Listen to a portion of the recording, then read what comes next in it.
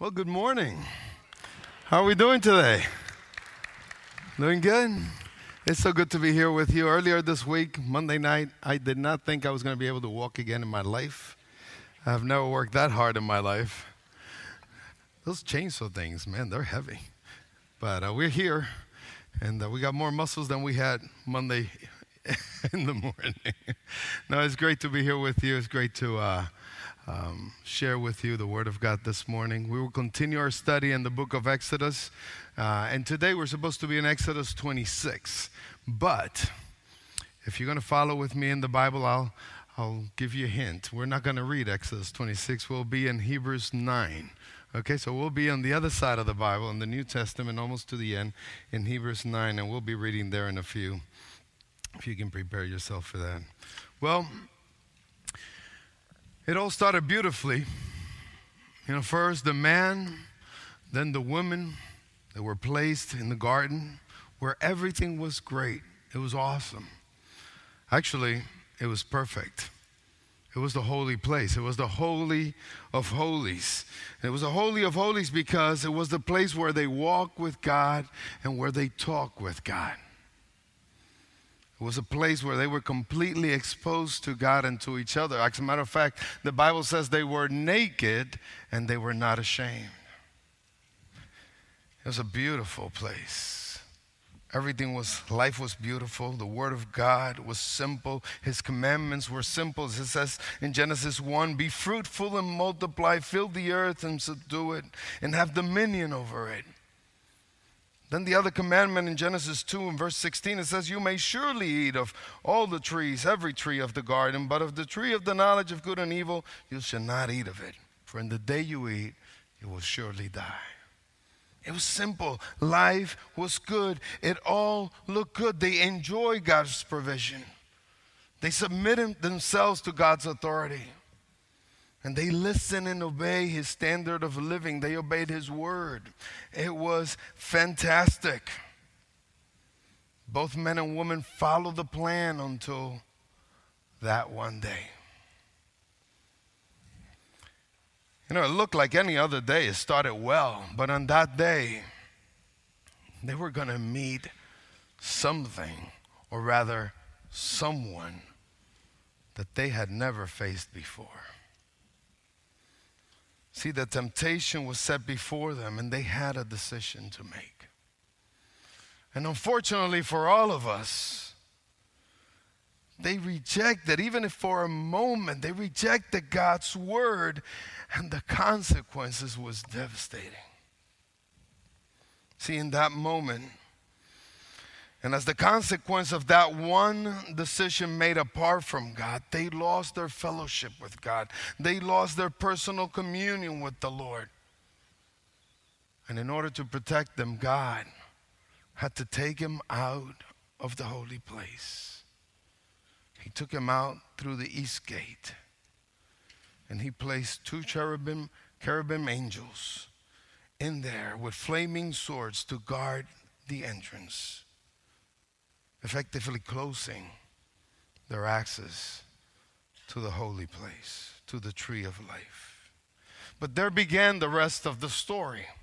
You see, ever since that point in time, ever since that moment, God has been working and restoring a relationship with him, because since then, the relationship between God and man has been severed. As the rest of the biblical story unfolds, we see glimpses, we see instances where God is trying to restore and renew his relationship with the human race. He first chooses Abraham as the father of a nation that is going to bring the message to the people. After 400 years of silence, and after slavery for the Israelites, he chooses Moses. He speaks to Moses from a burning bush. And for that moment, that burning bush, that area becomes the holy place. He actually looks at Moses and says, remove your sandals because you're walking on holy ground. For that moment, that was the Holy of Holies. Once God released his people from the bondage of slavery, we saw in chapter 19 and 20 that he wants to talk to his people. He says, Moses, bring the people. I want to talk directly to them. But unfortunately, by the end of chapter 20, we see that once again the people rejected God because they feared God. And once again, only Moses has the opportunity to go up to Mount Zion, be in the Holy of Holies, in the presence of the Lord, and enjoy that communion, that fellowship with God. Well, God in his love and mercy, he gives Moses a plan to build an earthly tabernacle. It was a place where God would meet with them, and it was a portable place that could go wherever they would go. It was a place where God will reveal himself to them. But even in its original form, we can see that the tabernacle was something temporary. It was something transitory.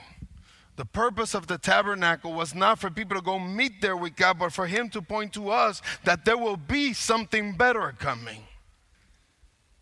Meaning Jesus, the Messiah, the true Savior. Now you can find a detailed description of the tabernacle in chapter 26 of Exodus. You can read that at your leisure. But because today we're focusing more on the Holy of Holies, I'm just going to give you a brief description of what the tabernacle looked like. Okay, we have a picture of the tabernacle here, and you can see the outer court at the beginning here in the place. It was 150 feet long by 75 feet wide, and it had one entrance. And that entrance was to the east of the tabernacle. It was a graphic pictures of Jesus who says, I am the way, I am the door. Just like there was only one entrance to the tabernacle, there's only one way to God. So as you enter the court, the first thing you will see is the altar of burnt offering, or the bronze altar, or the brazen altar. It was there that people of Israel will bring their sacrifices, and they will give their burnt offering to the Lord day after day after day. And everybody was allowed to go into that part of the tabernacle. Right behind it, you will see the basin or the laver, where the priests will wash their hands and sometimes their feet as they went about the bloody services of the sacrifice. As we continue moving through the tabernacle, you will find the holy place. It's right behind the basin, but in there's a curtain. You see, not everybody could go into the holy place. Only the priest could go into the holy place. Only the priest could go into that area of the tabernacle. As you walk into the holy place, once you enter it, you will find the table of showbread to the north side of the entrance. To the right side, you will see the table of showbread, or the sacred bread. And it had on that table, it had 12 loaves of bread, representing the provision of God for the 12 tribes of Israel. And only the priests could partake of that bread. And every Sabbath, they will have to replace it with 12 loaves of bread. On the left side of it, on the south side, you will see the menorah, or the candlestick, or the candelabra, or the lampstand. It had 7 branches on this candlestick that will continuously be lit by the priest who enter there. It will be the only light reflected on the holy place. The only light. As we move farther into the center, you will see the altar of incense. The altar of incense, and in there they will place the burning coals from the brazen altar, and then they will use that to burn incense before the Lord. Now right behind the altar of incense, there was a curtain.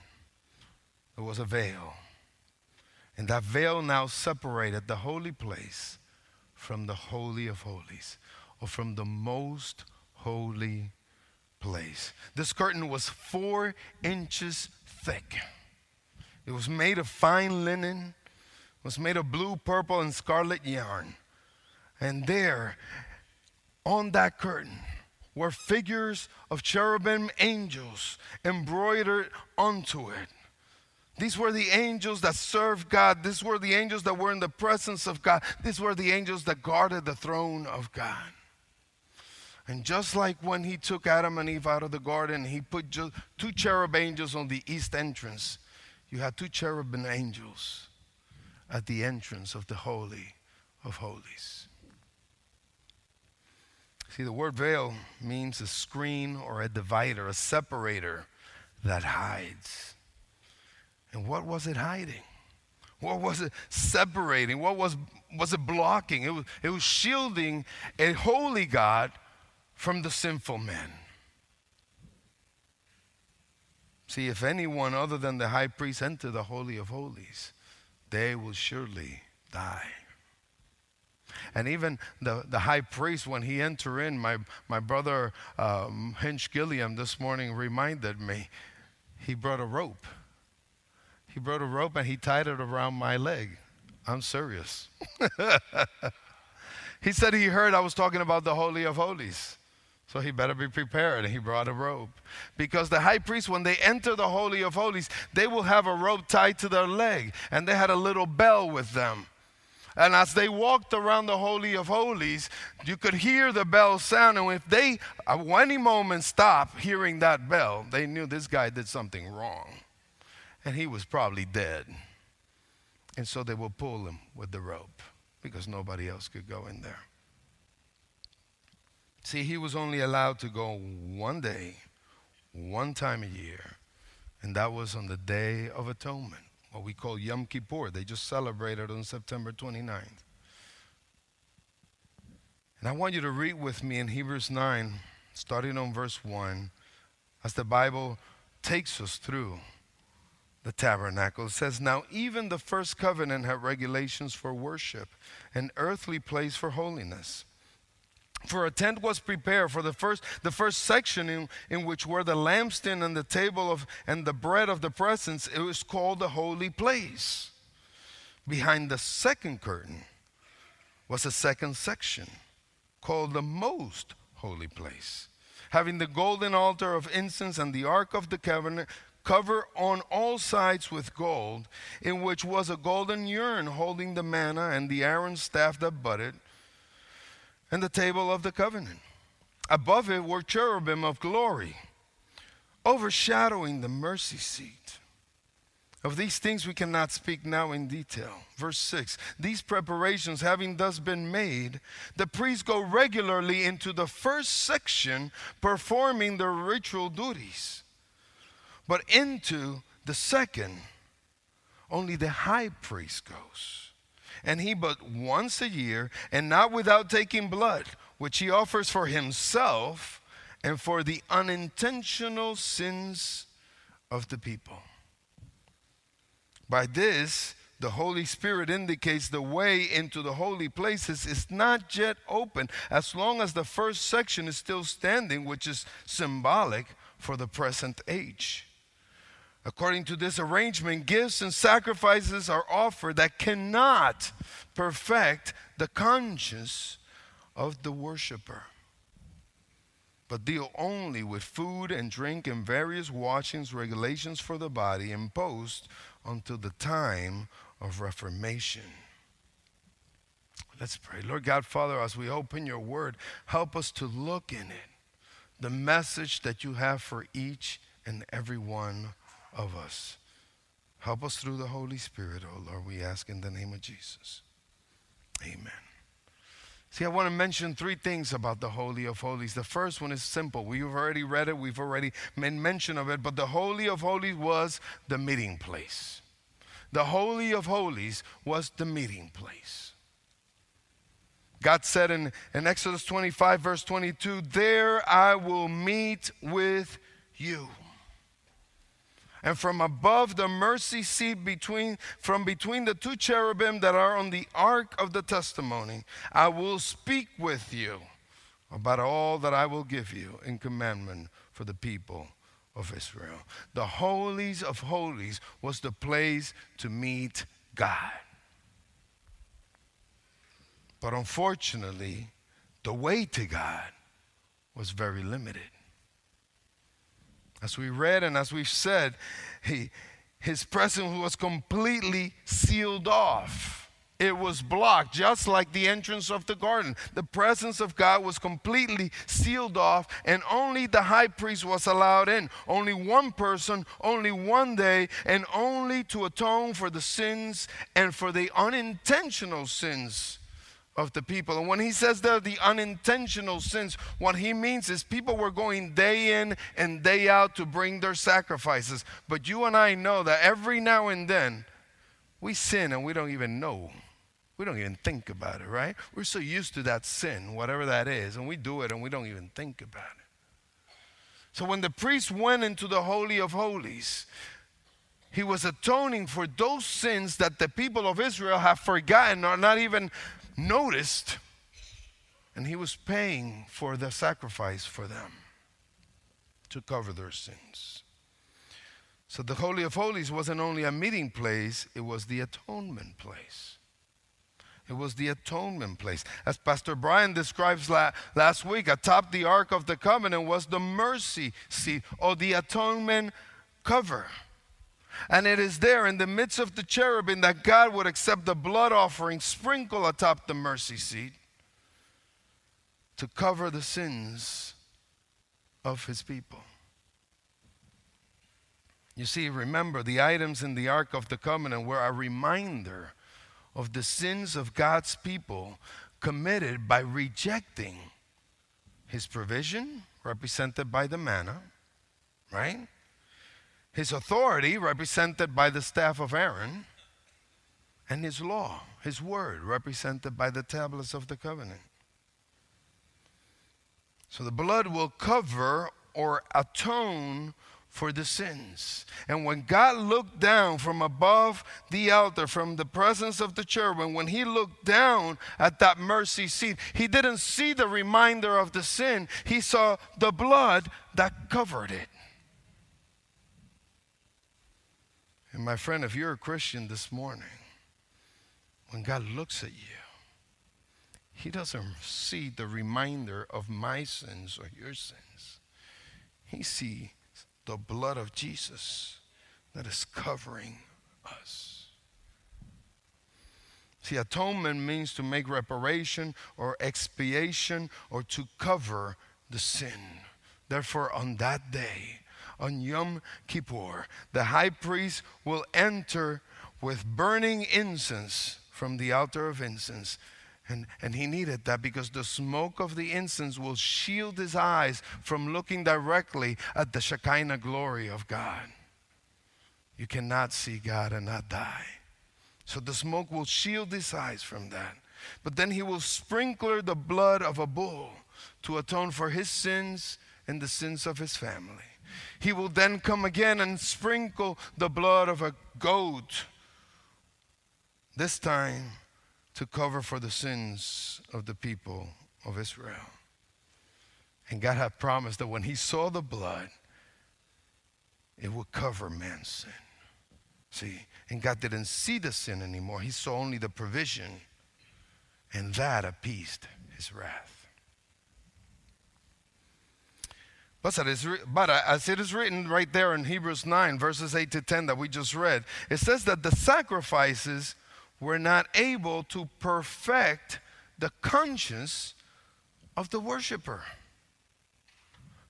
See, it only dealt with the superficial ceremonial requirements of the present age, what he calls the present age, but it wasn't able to transform the mind of the believer. See, that's why they had to keep going day after day, year after year, year after year. Because they would go do the sacrifice, go out and sin some more. It couldn't transform the conscience. And they were not irrelevant. I don't want you to think that it was completely unnecessary. They were not irrelevant because they were pointing to a better way. They were pointing the people to a better sacrifice. See, they were sufficient. They were sufficient to cleanse them, but they were not sufficient to transform them. That had to happen at the time of Reformation that he mentions there. See, he's mentioning the present time, and then he's talking about a time of Reformation. See, this is the third point about the Holy of Holies. The Holy of Holies was only a foreshadow of what was to come. It was only a foreshadow of what was coming because it wasn't enough. Let's read it on verse 11 of Hebrews 9. Verse 11. But when Christ appeared as the high priest for the good things that have come, then through the greater and more perfect tent, there's a greater and more perfect tabernacle, right? Not made with hands, that is not of this creation. He entered once and for all into the holy places, not by means of the blood of goats or calves, but by means of his own blood, thus securing an eternal redemption. It was not a daily redemption. It was not a yearly redemption. It was an eternal redemption. Verse 13. For if the blood of goats and bulls and the sprinkling of defiled persons of defiled persons with the ashes of heifer sanctify for the purification of the flesh, how much more would the blood of Christ, who through the eternal Spirit offer himself without blemish to God? Man, I hope you see the Trinity right there. Right? Did you see it?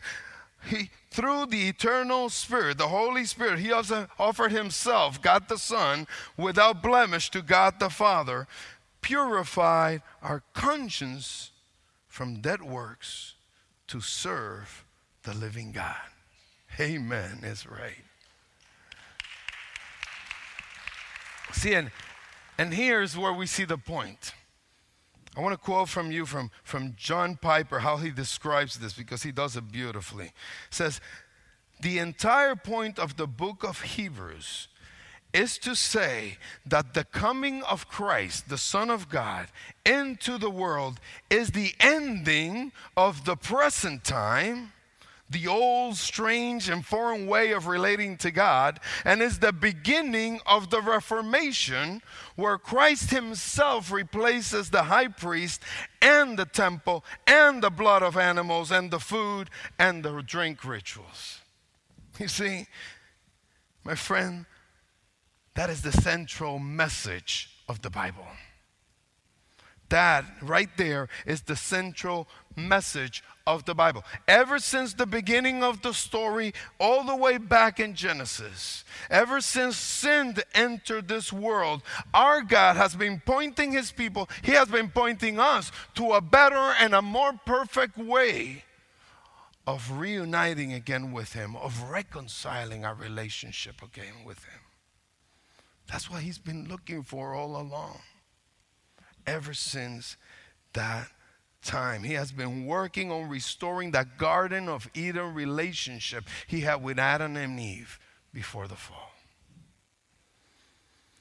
So the question there will be, okay, so how do people with stained consciences can draw near to God?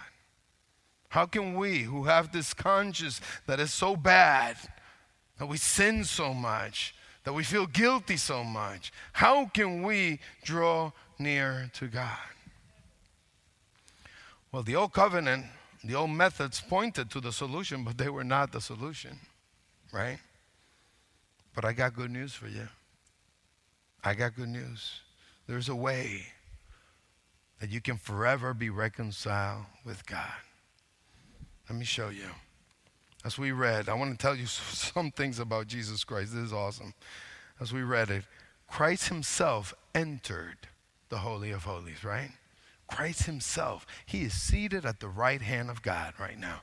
He entered the Holy of Holies. Christ himself replaced the high priest. We just read it. He replaced the high priest. He is our high priest. Christ himself became the sacrificial lamb. He himself sacrificed himself for you and for me. Christ himself shed the blood for an atonement. See, I'm not covered by the blood of goats. You're not covered by the blood of a calf. You are covered by the blood of our Savior, Jesus Christ. You see, and when he was hanging on that cross, when the sacrifice had been completed, when the work was completed, he said, "It is finished." And in Matthew 27, it says that at that moment, that veil was broken from top to bottom, 60 feet high, 4 inches thick. That veil was torn from top to bottom, in a sense, dismissing the cherubs that were on it and giving every one of us access to the Holy of Holies.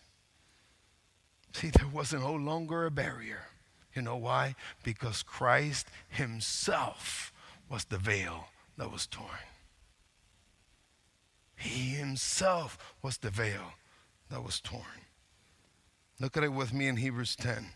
Verse 1, it says, "For since the law has but a shadow of the good things to come, instead of the true form of this reality, it can never, by the same sacrifices that are continually offered every year, make perfect those who draw near." Jump to verse 11 with me. "And every priest stands daily at his service, offering repeatedly the same sacrifices which can never take away sins." But then comes a beautiful word. But when Christ had offered for all time a single sacrifice for sin, he sat down at the right hand of God, waiting from that time until his enemies should be made a footstool for his feet. He's not moving from there. He's sitting at the right hand of God in the Holy of Holies. Verse 14, "For by a single offering," my friend, if you're a Christian today, you need to hear verse 14, okay? This is for you.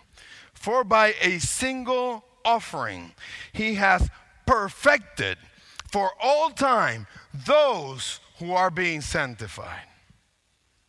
Once and for all, he has perfected for all times those who are being sanctified. And the Holy Spirit also bears witness to us. "For after saying, 'This is the covenant that I will make with them after those days,' declares the Lord, 'I will put my laws in their hearts and write them in their minds.' Then he adds this, 'I will remember their sins and their lawless deeds no more.'" See, because where there is forgiveness of these, there is no longer any offering of sin. There is no need to make an offering of sin. You don't need to beat yourself up. You don't need to walk miles on your knees. It is finished. It has been done. My dear brothers and sisters, if you want to be able to sing, "And he walks with me, and he talks with me, and he tells me I am his own." You sound good.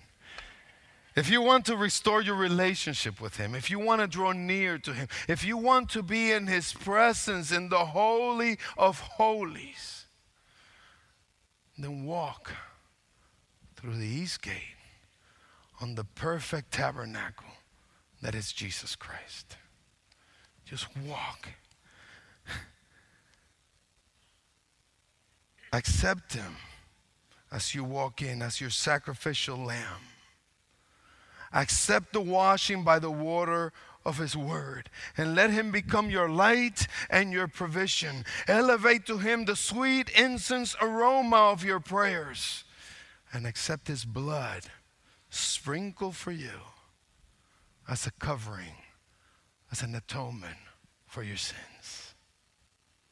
See, for it is by grace, it says in Ephesians 2, it is by grace you have been saved through faith. And this is not of your own doing. You can't do anything. It's not of your own doing. It is a gift from God.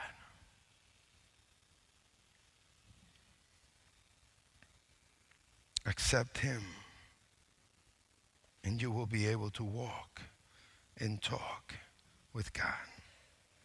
I want to finish with Hebrews 10, 19 to 22. It says, therefore, brothers, since we have confidence to enter the holy places by the blood of Jesus, by the new and living way that he opened for us through the curtain, that is, through his flesh.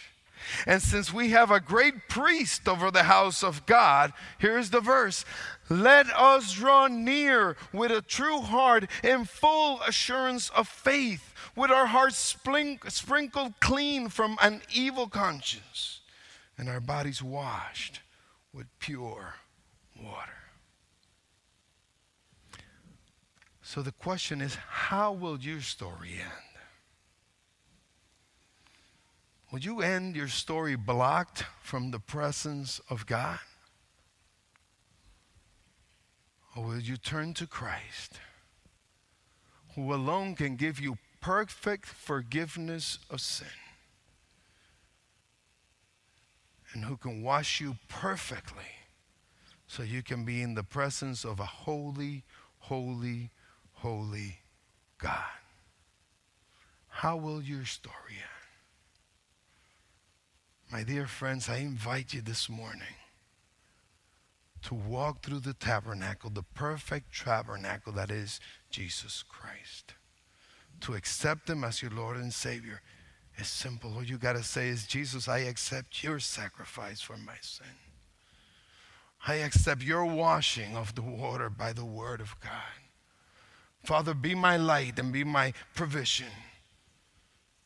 Raise your prayer to him, and he will sprinkle his blood on you and cover you so that God will see you as a holy person, able to enter into his presence forever.